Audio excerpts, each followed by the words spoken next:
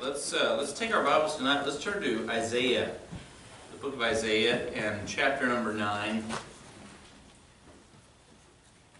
We've got to stick with the theme of Christmas carols tonight. Well, we've sang 3 of them tonight. Let's sing another one. Isaiah, chapter number 9. Verse number 6 and 7. For unto us a child is born, unto us a son is given, and the government shall be upon his shoulder, and his name shall be called Wonderful, Counselor, the Mighty God, the Everlasting Father, the Prince of Peace. Of the increase of his government and peace there shall be no end, upon the throne of David, upon his kingdom, to order it and to establish it with judgment and with justice from henceforth even forever. The zeal of the Lord of hosts will perform this. Heavenly Father, we come before you tonight. Lord, we just ask you to have your way with us tonight, Lord. I ask you to empty me of self and fill me with your Holy Spirit. I pray, Lord, that you'll speak to each and every one of us through your word tonight. I pray that this message would be encouraging to us. I pray that it would be sobering to us, Lord. I pray that it would be just a solemn reminder for us tonight, Lord, of what these things mean, of where we're at in your timetable. And Lord, I ask these things, again, just take over now. And Lord, just your word says where 2 or 3 are gathered together in your name, there you'll be in the midst of them. Lord, we ask you to be in the midst of us tonight. We ask you to just take over. In Jesus' name, amen. For unto us a child is, for unto us a child is, unto us a son is given, and the government shall be upon his shoulder, and his name shall be called Wonderful, Counselor, the Mighty God, the Everlasting Father, the Prince of Peace. You kids heard that one? Yeah. You've heard that one on the radio? Yeah. If you know that song, and Theron's embarrassed for my singing abilities, but if you know that song, then you know Isaiah chapter 9, verse 6. You have memorized a verse. You didn't even know it, did you? No. Yeah, that's a memory verse. It's a good way to memorize it, isn't it? To sing it.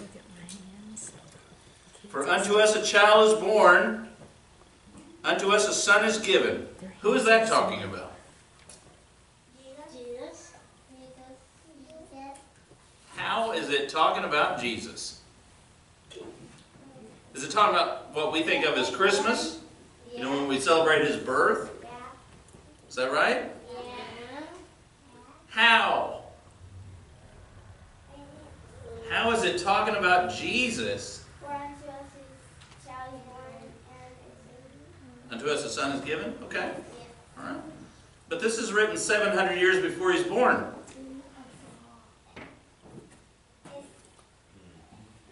Whoops.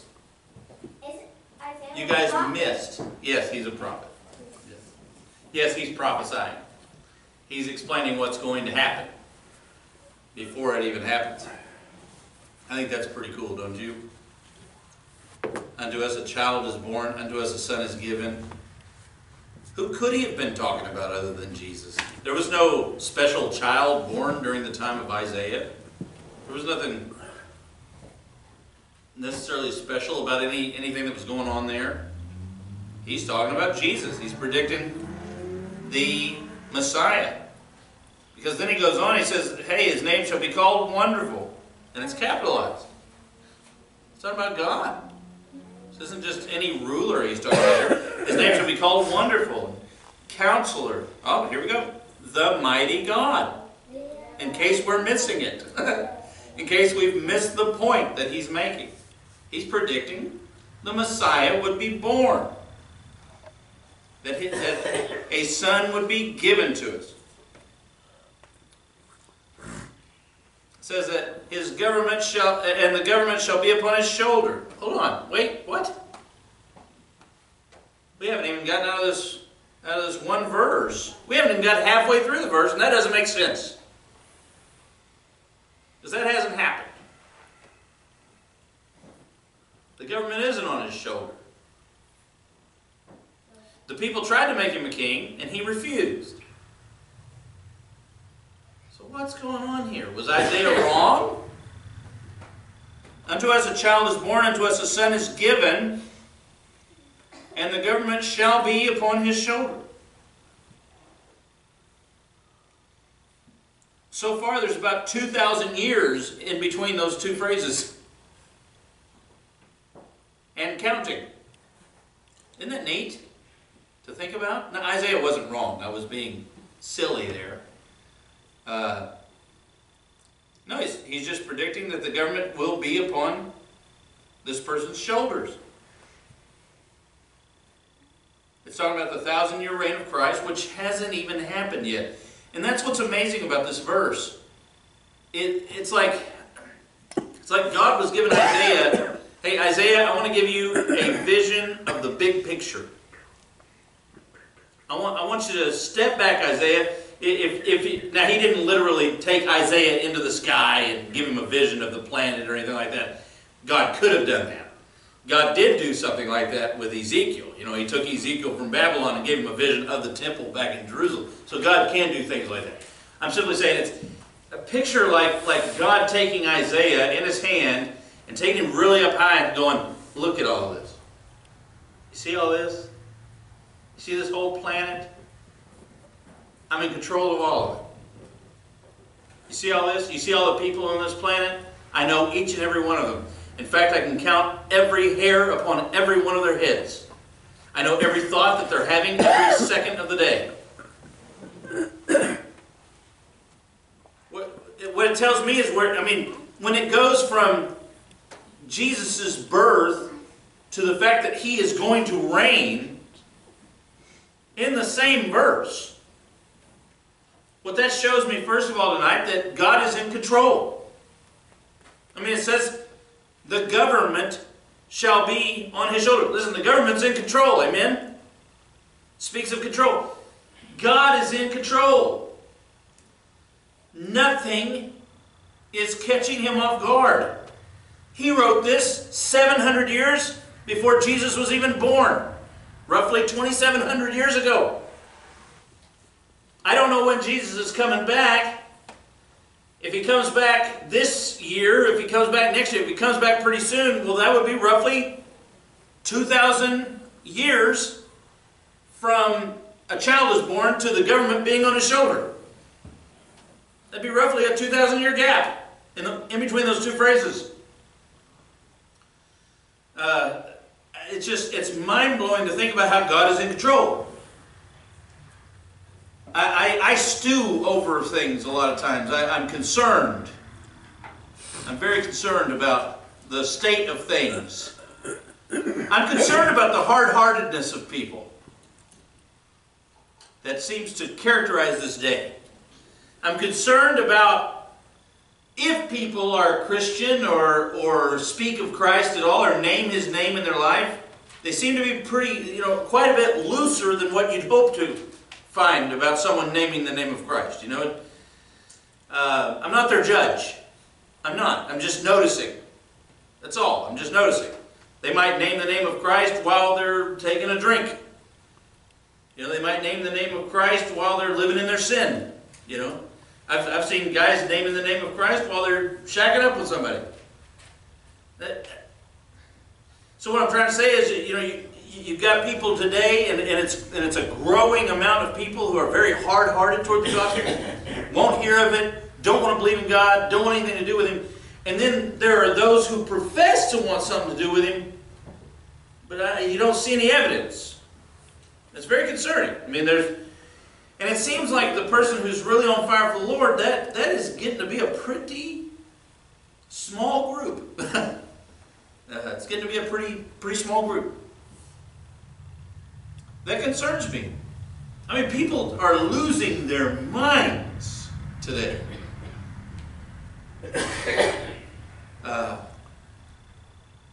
Just it's like Romans talks about how God gives them over to a reprobate mind. I mean, we're getting there. I think we're already there. Johnny sent me a video of some women that were planning on having an abortion. They were laughing about it in the camera, like they're not even feeling bad about it. They're not even going, "I can't believe what I'm doing." You know, they're not even struggling with it. They're just going, "Ha ha! Here's what," and they're like in the waiting room dancing. They're filming this stuff. I'm going, you're going to answer for this.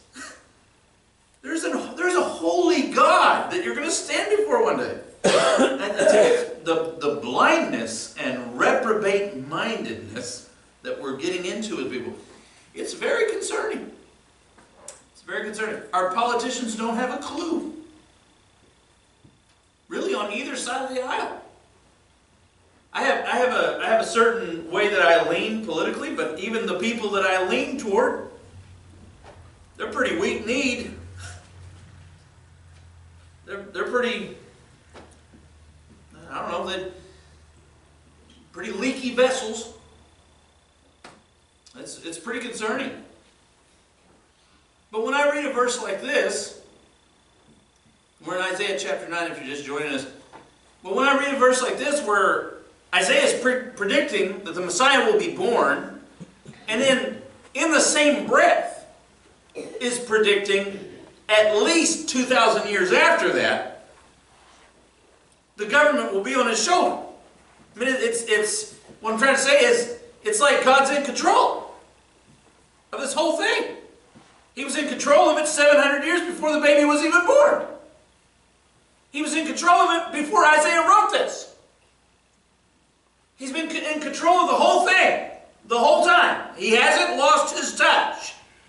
He's been in control of it since Genesis 3, when he promised to send them the Messiah in the first place. He's been in control of it even before that, even before the foundations of the earth, the Bible tells us. He's in control. I guess what I'm trying to say is, why in the world do I worry? Why do I get concerned? My God is in control. What am I worried about?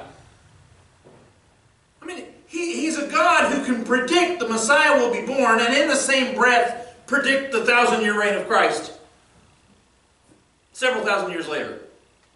In the same breath. It's like, what I'm trying to get at is, He doesn't even have to come up with a chart to put this together. He doesn't even have to put it on a whiteboard and write it down so he remembers. He knows it. It's as good as done. It's already happened in his mind. It's settled.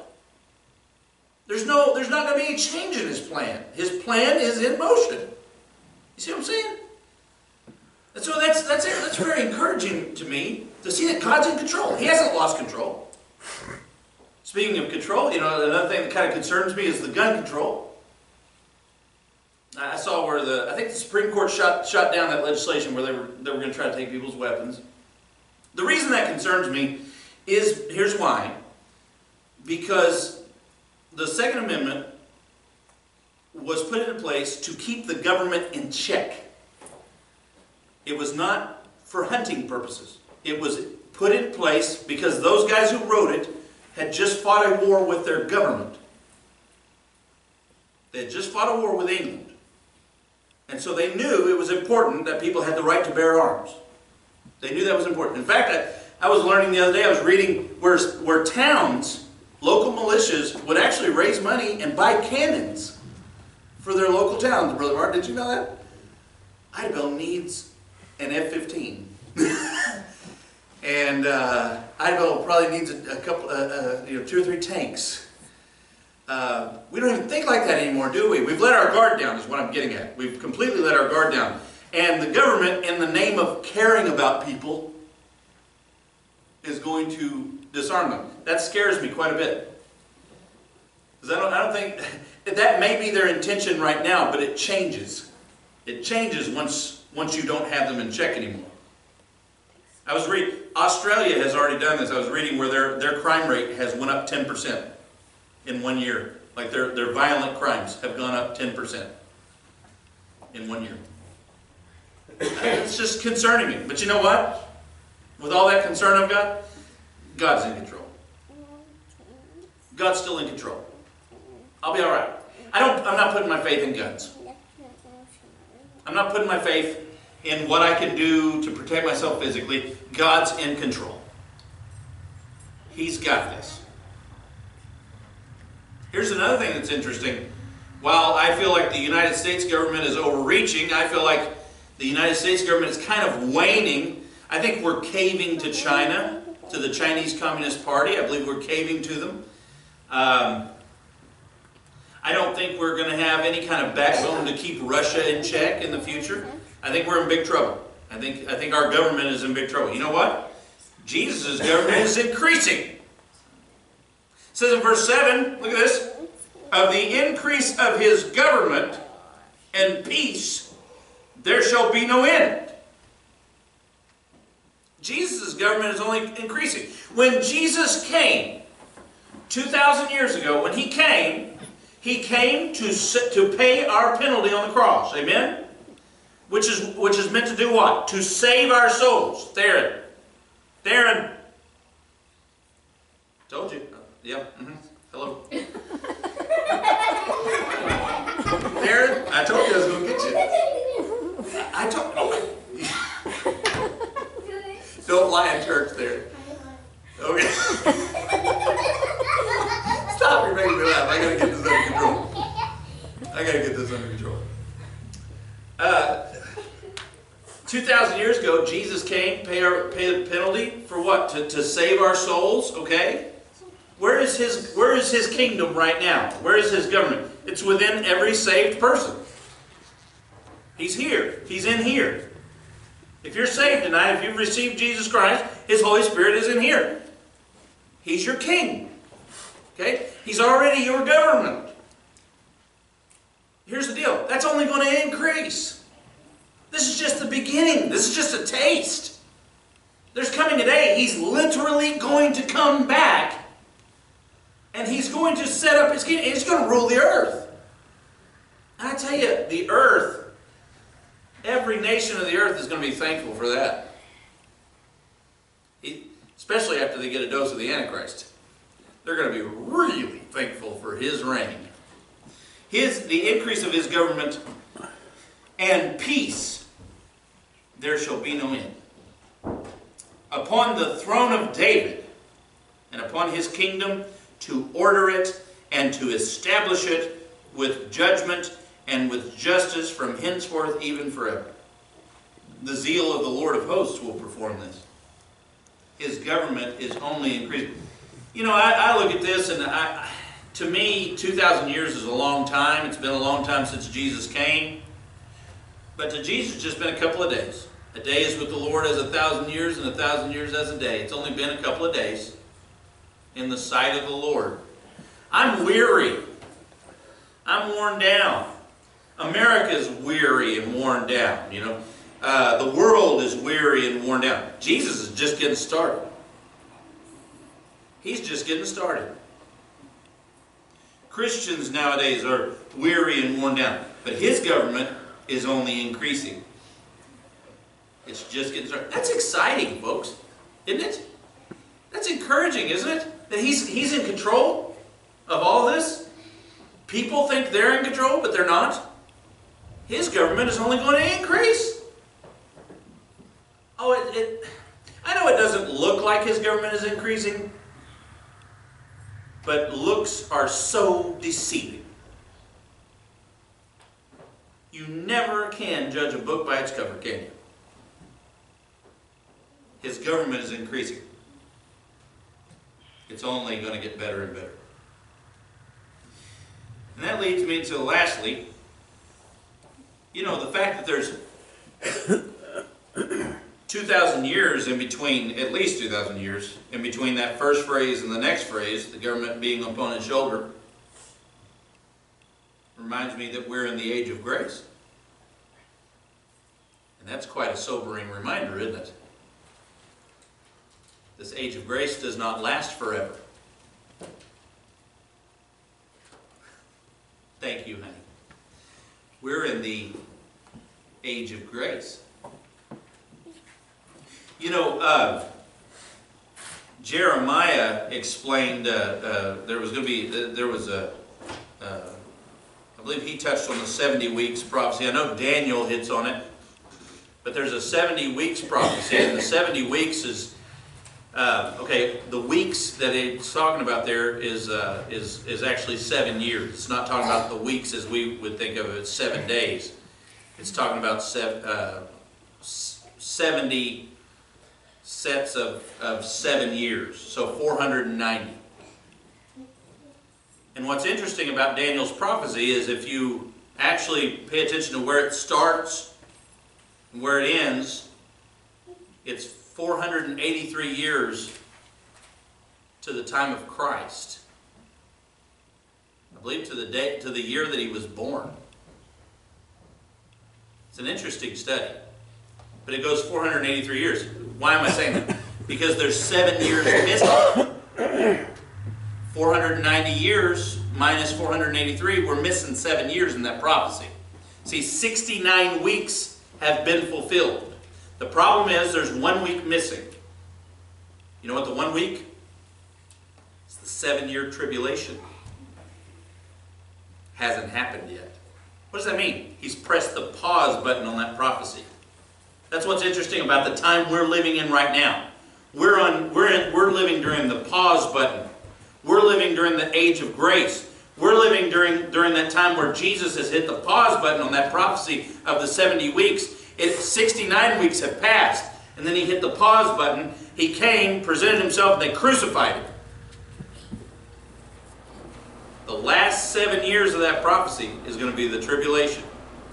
And it's coming. That's a sobering thought. I have friends and family that I'm pretty concerned about. Say, why are you so concerned? Because we're in the age of grace. I mean, it's looking like we're going to be getting on the ark here pretty soon. If people don't start humbling themselves to God, hearkening to God, if people don't start turning to the Lord, if people don't start getting right with Jesus Christ, we're going to be building a boat. And God's going to shut the door on that boat. What happened back then, figuratively, is going to happen again. Jesus is going to come back. He's going to call us out here. Now, in one sense, that's great. But when I think about my friends and loved ones that are going to drown, it's quite sobering. Because we live in this age of grace. We live in the pause button. He's going to press play. When Jesus comes back and calls his church out of here, it's like pressing the play button on that final 7 years. How sobering to think about. Man, a 2,000-year pause button. That's some serious power right there. That God can do that. He can just suspend things. He can say, hey, look, I've got 7 more years to this prophecy of Daniel, but I'm going to press the pause button because I can. Man, doesn't that just show you that he's in control?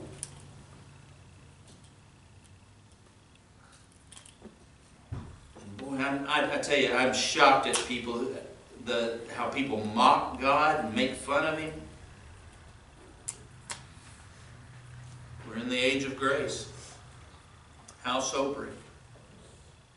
For unto us a child is born, unto us a son is given, and the government shall be upon his shoulder, and his name shall be called Wonderful, Counselor, the Mighty God, the Everlasting Father, the Prince of Peace.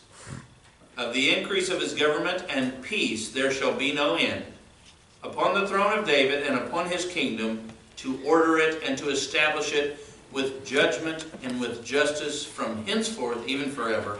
The zeal of the Lord of hosts will perform this. With that in mind, folks, with the fact that, we are right on the cusp of Jesus coming back. It could be any minute. He presses play, and this pause This period of pause is over. Folks, we need to double our efforts in our prayer lives. Amen.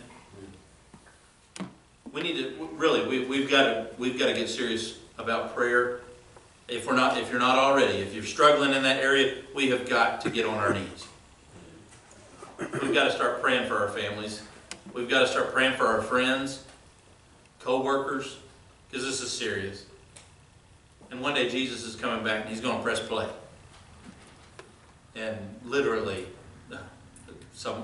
pretty much, hell is going to break loose. And it's going to be horrible. We've got to double our efforts in prayer. We've got to, listen, we've got to hold tight to the faith. Amen. God's in control of these things. We've got to trust Him. We've got to continue trusting Him. We've got to cleave to Him. And lastly, we need to redouble our efforts in prayer. We need to hold fast to the Lord in this. How did I read it today? In this 11th hour. We're in the 11th hour. We've got to hold fast to the Lord in the 11th hour. But thirdly, and finally, we've got to open our mouth. We've got to witness. I know people aren't real receptive, but we've got to open our mouth, and we've got to insist a little bit. We can't let them shrug us off. We got to say, hey, look, time's coming. It's drawing to a close. Okay. Listen, right now, Jesus he's got the invitation open. You know, after every service, we give an invitation and all that. And okay, right now, Jesus is in one big invitation. It's in one giant invitation. He's inviting people to come to Him. We've got to warn them that, hey, look, that's coming to an end. That's coming to an end very fast. We've got to get back in our prayer closets. We've got to hold fast to Him, and we've got to open our mouths. We've got to witness to people. We have got to warn them about the judgment that's coming. Heavenly Father, tonight we thank You for sending Your Son, born in a manger, Lord, born in a stable, born to die, born to come and die on the cross and pay the penalty for our sins. Lord, that same verse tells us that the government's going to be on Your shoulder. Lord, help us to recognize we're in this age of grace. Help us to recognize that we're running out of time. Lord, help us to get serious about our prayer lives. Lord, help us to get serious about holding fast to You and trusting You that You're still in control. And Lord, help us to get serious about our witnessing. Lord, help us to share Christ with others. Lord, open doors, because we need those doors open. We need Your Holy Spirit to work on people's hearts and convict them, Lord. We ask these things in Jesus' name. Amen.